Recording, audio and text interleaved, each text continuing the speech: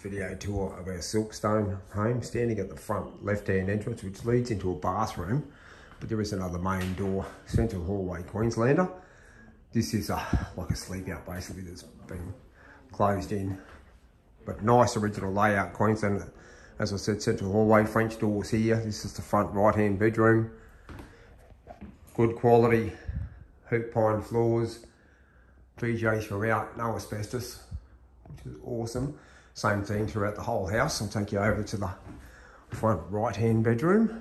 Oh, that's a quick look at the front door going out to the deck there. Nice LED lights. Flick the light on, hopefully. Yep, here we go. VJ.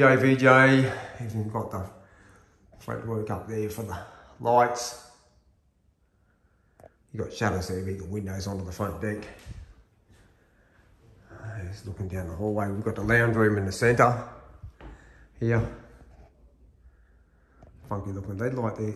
LED light skylight there too. This is the third bedroom, middle right.